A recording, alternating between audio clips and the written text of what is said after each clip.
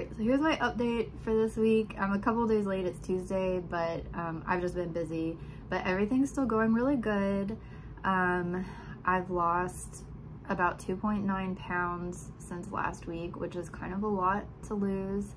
So we'll see what the measurements look like here in a minute, but yeah, I don't know, the fasting so far, it seems to be getting just easier and easier. And I don't know why this go around it feels so different than other times I've tried fasting in the past, but yeah, so far it feels really good. I feel like I can keep this up until I get down to whatever weight or body composition that I feel comfortable with. I feel like this is going to be pretty sustainable this time. So we'll see in the coming weeks how it goes, but so far I'm really liking it. The alternate day fasting, I don't know, it just seems really good because on the days that I'm fasting and I'm not eating, I just don't even have to think about food. And I think for some reason fasting seems easier for me to tolerate than putting like a calorie limit on things. Like if I know my maintenance calories are pretty low, the last time I got a, what is it, RMR, like my maintenance calories are like, I don't know, 1,500 calories, which is not super low, but for me, like whenever I eat, I just like to eat until I'm full. And so I don't know, putting like a calorie limit on a day, just, I don't know, it doesn't, I'm not very good at sticking to that. Like whenever I eat, I just want to eat and not be thinking about calories. So the fasting seems to be working for me better than trying to limit my calories. Because on my fasting days, I'm just like, well, I didn't eat yesterday, and I'm just eating one meal a day on my eating days, and so I can just kind of, it's like having a cheat meal every other day, basically, because I can just kind of eat whatever I want for that one meal and feel satisfied. And so on the days that I'm fasting, I'm like, it's okay, I get to eat whatever meal that I want the next day. And so for some reason with my brain, that's clicking with me to work, and so I don't know, I'm gonna just keep it up. The only different thing I did this week, let's see, I have my continuous blood glucose monitor, and so I'll show you the app with that. I do like that it has like a consistent reading. It takes a reading every 15 minutes, so I can kind of see throughout the day how it changes. There's a couple things that I'm not super liking about it, and I'm not sure how accurate it is because the readings on that are higher typically than the ones I'm getting on my one where I stick my finger and test it. So I'm not sure, like the readings aren't really matching up, but the directions that they're moving seem right. So I think it gives me a sense at least of like what my blood sugar is doing like during the day and especially during the night. And it's interesting to see what happens having that on because I've never, you know, taken my blood sugar in the middle of the night. And it's interesting to kind of see how it reacts whenever I eat and stuff. So that's been kind of cool to watch. I did work out like 4 days this week, and I'm finding the workouts are fine even on my fasting days. Like I thought my fasting days I would feel really weak or get tired like the morning. I've been working out early in the morning, so like the mornings after I'd fasted the whole day, I thought it would be kind of a bad workout, but it's been fine. I haven't been pushing myself super hard on any of the workouts. I've just been using machines and doing kind of a circuit with the machines, doing lightweight. So I haven't been getting winded or anything, but just, you know, moving some weights to just kind of build some muscle a little bit or try to keep my muscle tone while I'm fasting and doing this. I am starting to see some muscle in my arms, like when I get back from the gym. Sometimes I've noticed one day, I'm like, oh, I'm starting to see my bicep again. So yeah, I don't know. I guess I don't really have that much to talk about. It's been still going good. So I guess I'll run through my apps and then we will get to the measurements. Okay, so here's my Fitbit. In terms of steps, I said before I wanted to try to get 10,000 steps a day. Let's see, what week are we at?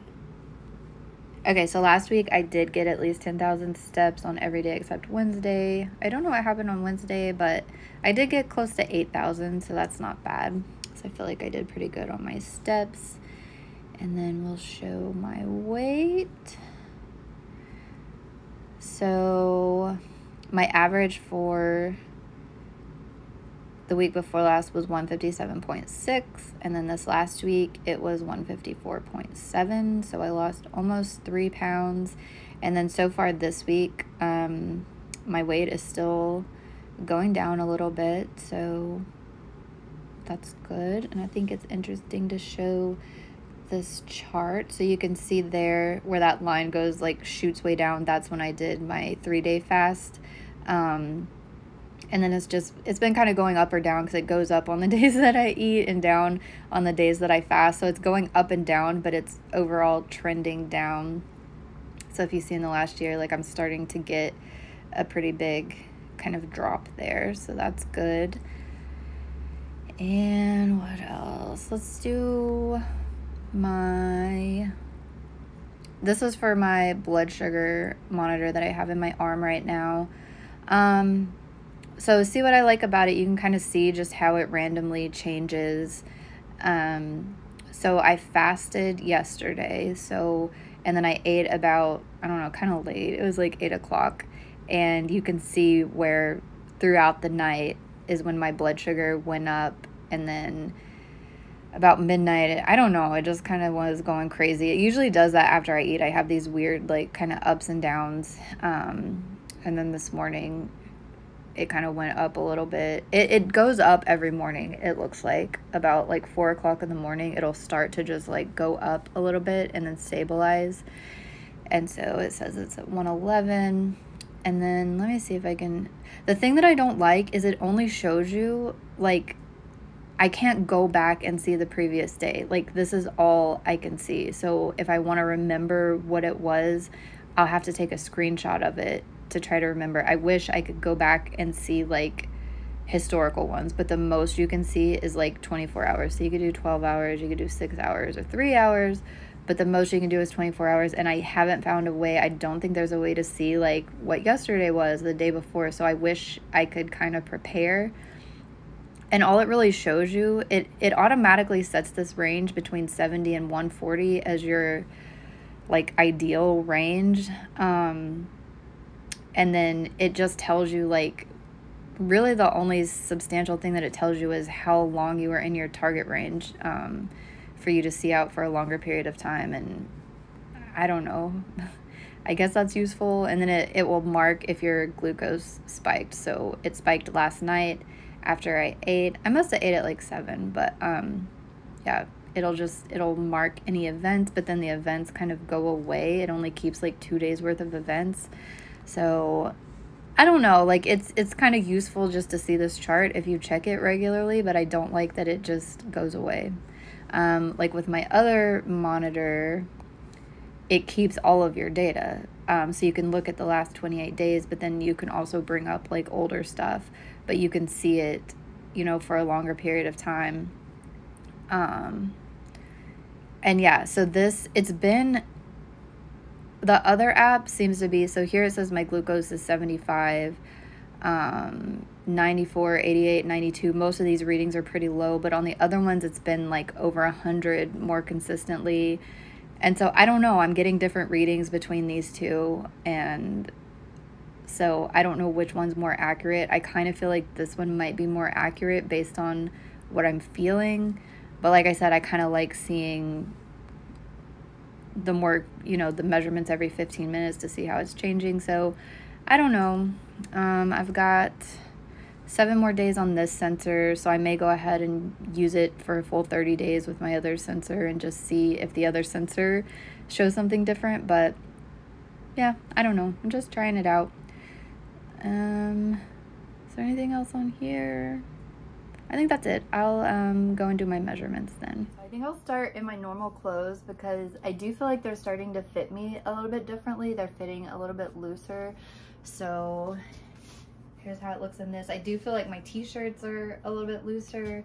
And then my pants, I don't know if you remember the video where I said I was getting holes here in the thighs. It definitely feels like they're not as tight anymore. My roommate's mom sewed up the holes in my thighs so I could get some more wear out of them, but I don't think I'm gonna have a problem if I stick with this of getting those holes there anymore. But yeah, so here's how I'm looking.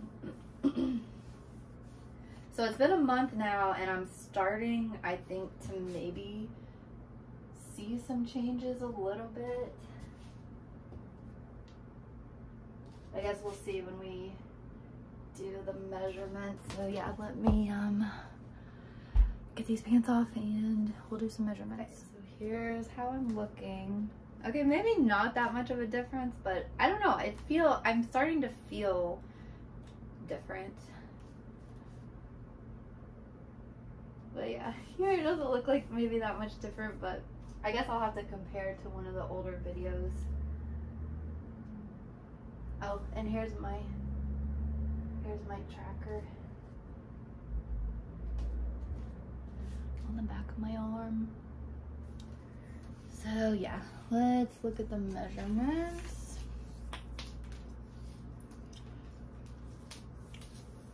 So up here, last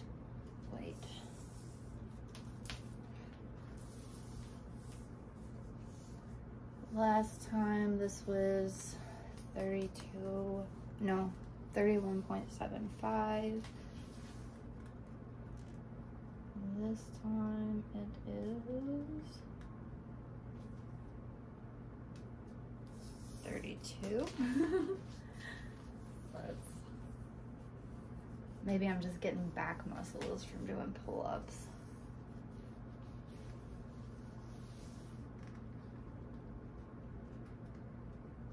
And lats. That's what I'm gonna tell myself if it's bigger. Okay, no, it's about, I'd say it went up a little bit because it's definitely over 32 or 31.75. Oh wait, actually that's what it was last week.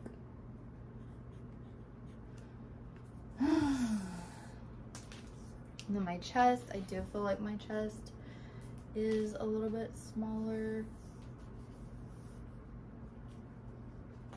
We'll see, I guess.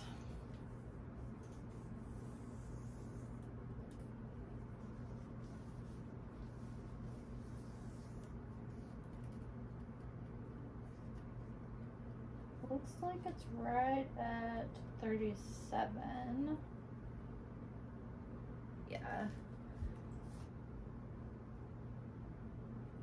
Yeah, so it's a little bit smaller. It's a little bit over 37. It's in between 37 and 37 and a quarter, so I'll just put 37 and a quarter, and that's what it was last week. My waist.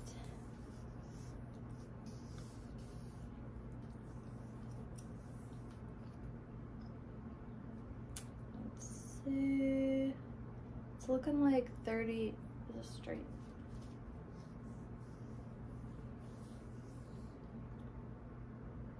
It's looking like 35 3/4. Oh, 34 3/4. Right there. And that was what it was last week. So not a lot of changes on my measurements actually. My hips, they have been going down, so we'll see. Where did I lose 3 pounds then?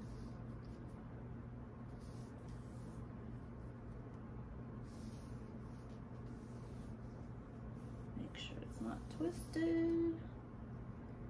It's about 41. I'm losing it in my hips, which is not bad, but I'd rather lose it in my waist. I don't mind having big hips. And then my thigh. Oh, last week it was 41.5, so I lost another ½ inch in my hips.